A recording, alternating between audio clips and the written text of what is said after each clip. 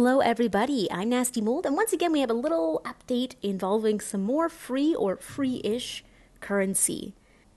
So as most of us know, the prices for the capes in the Days of Sunlight have been reduced, and a lot of players actually spent their Ascended Candles on bonus currency tickets to get them a little bit earlier.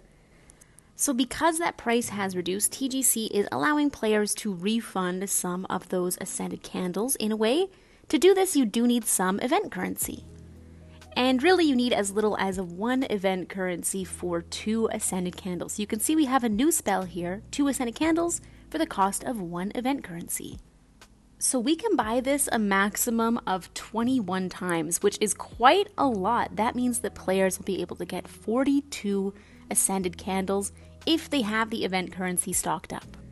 Now, if you're like me, I fully stopped grinding the event currency the second I bought those capes from the Days of Sunlight Spirit, so I will not be getting the full maximum benefit of all of these bonus Ascended Candles, but it's still appreciated.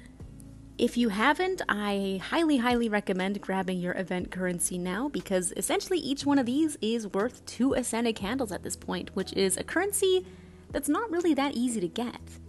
There's really only a limited amount you can get throughout the week, and it's also a pain to get it. You have to go through Eden or do shard events, so this is a really nice way to get some bonus Ascended Candles.